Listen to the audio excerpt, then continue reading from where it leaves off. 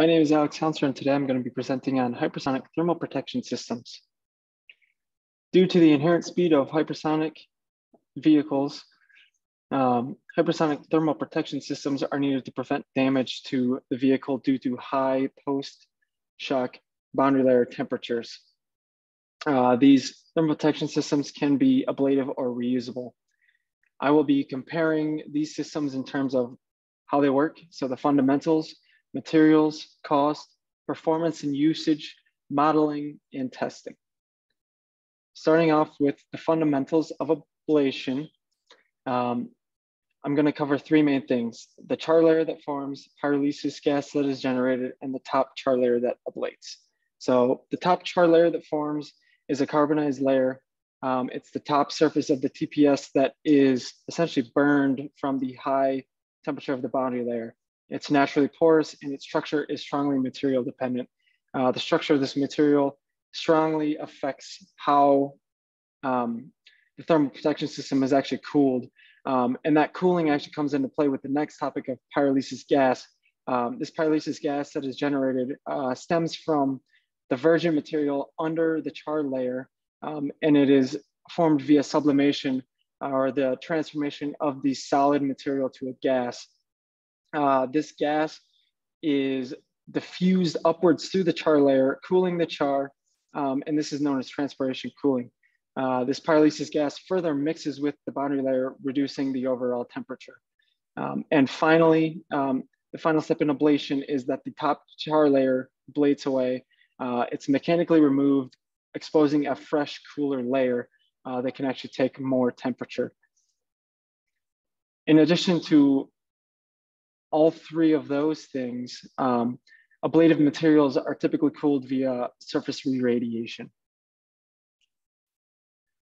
This image here depicts everything that I just showed. You can see the red layer is the virgin layer. And this is where the pyrolysis gas stems from. It moves up through the pyrolysis zone where it accumulates pyrolysis gas, and this gas moves or diffuses through the porous char.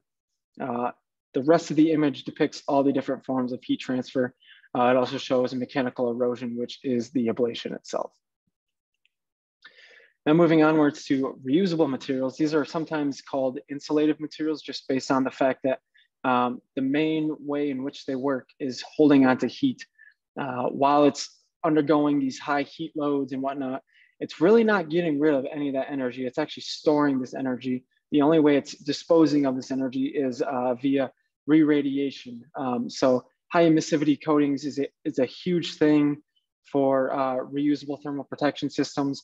And the energy that is sucked up by these thermal protection systems is only depleted when lower Mach numbers or lower boundary layer temperatures are reached. And then the TPS can finally release all of this energy via convection or radiative heat transfer. I have another picture that essentially depicts everything that I just said. It's much simplified compared to ablation, obviously. That sums it up for fundamentals. So now moving on to specific material properties for each type of thermal protection system. Despite having differences, they do share some commonalities. And some of these commonalities or desirable material properties for thermal protection systems in general are high emittance, low density, low thermal conductivity, high heat capacity, and durability. Low density is important because any weight savings when going to space is super important. Low thermal conductivity, so that high or hot boundary layer temperature cannot make its way to the vehicle surface itself. So it's just, these thermal protection systems are very bad at conducting heat effectively, which makes them good at protecting the vehicle. So now more specifically moving towards ablative materials, some desired material properties is having a sublimation point lower than the boundary layer temperature. So as previously stated, pyrolysis gas and transpiration is a huge means of cooling for ablative materials. Without having a sublimation point below the boundary layer temperature, that is not possible. Having a high enthalpy of fusion is important, and also a high vapor pressure is also important. Having a high vapor pressure is important because it will allow the diffusion process of transpiration cooling to occur faster, creating more cooling.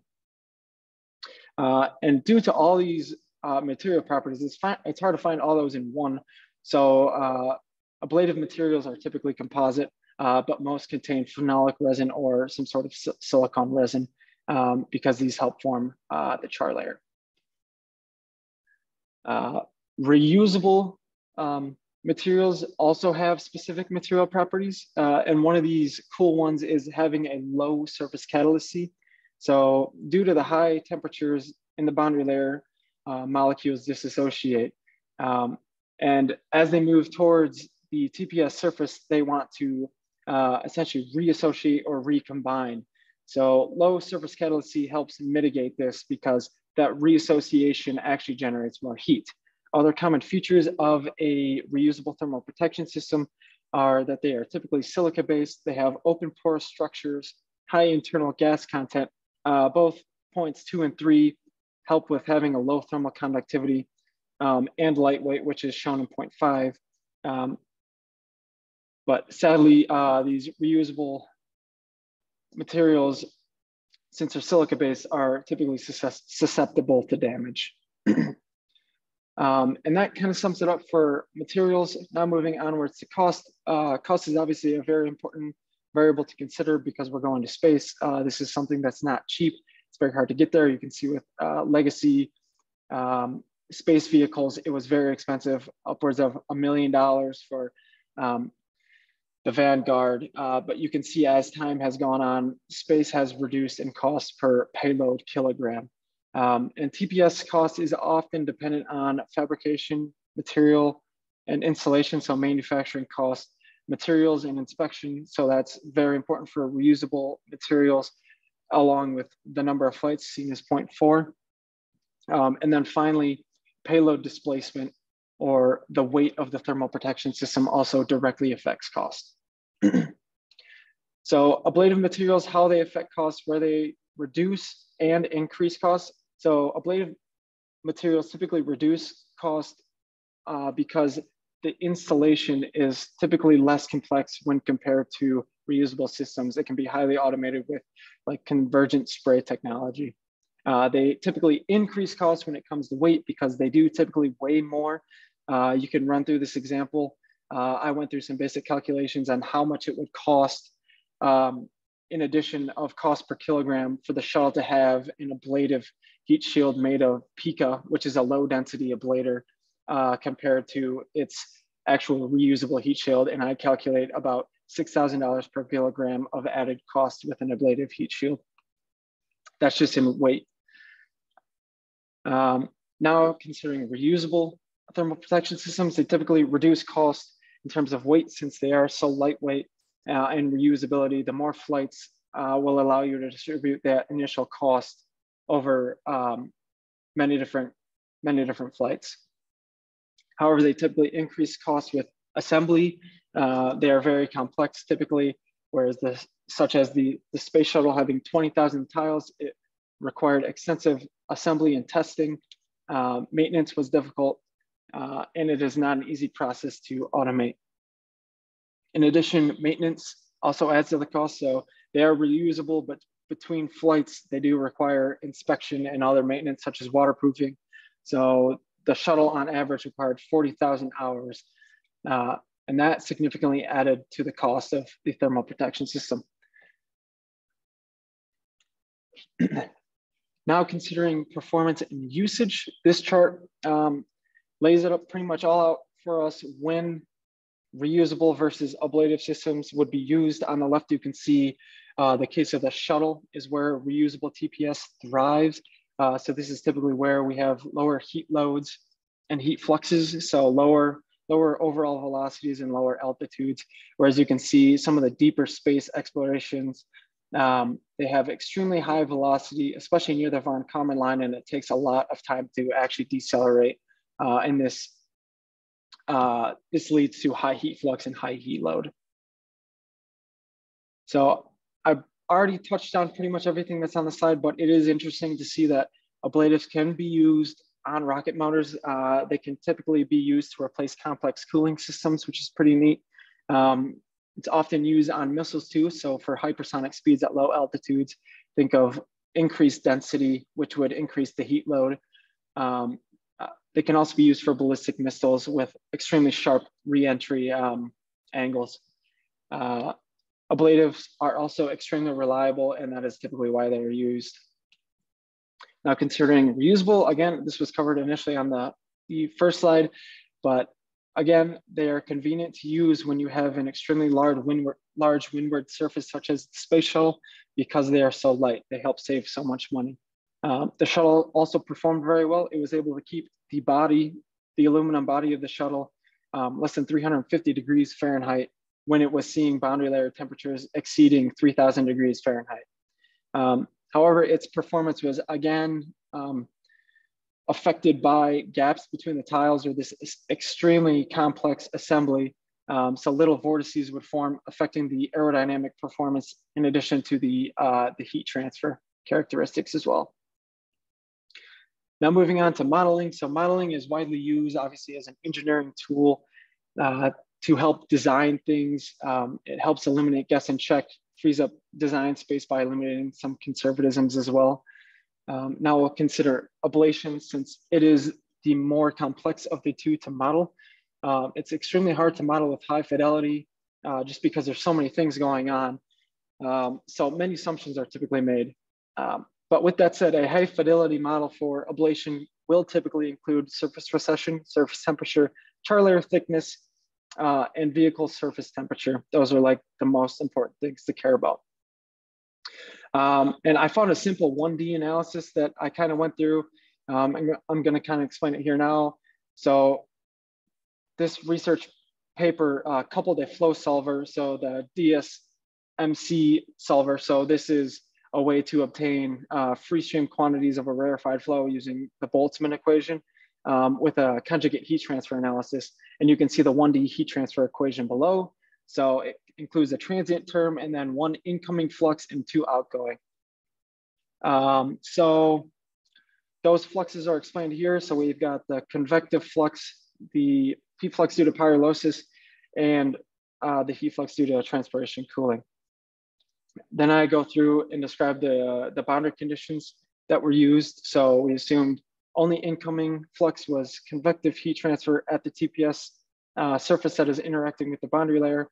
And then the TPS surface interacting with the vehicle surface was assumed to have no heat flux. And it is also important to note that with ablative models, you have to account for changing material properties. So you can see XC down here can be used to describe any material property, and it's dependent on the term epsilon, and epsilon is dependent on the temperature of the TPS itself. So obviously these material properties change from being a virgin, which is uncharred material, and they move to char as they get heated and burned. And that will change all of the material properties. However, modeling reusable systems, on the other hand, is much more simplified. Obtaining the free stream quantities is actually the most difficult part. Once you have all of your flux terms, you can really easily model reusable TPS using the thermal resistance model. Without